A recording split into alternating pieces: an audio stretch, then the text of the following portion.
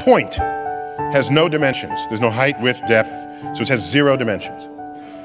A line has 1 dimension, length. Square has 2 dimensions, so the height and width. A cube has 3 dimensions, height, width, depth.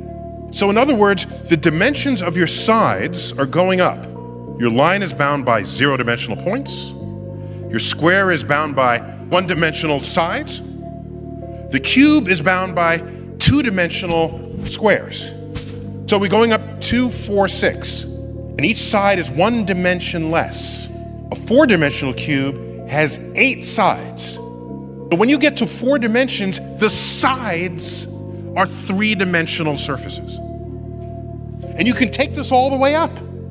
Picture a volume bounded by 3-dimensional cubes. What does it even mean?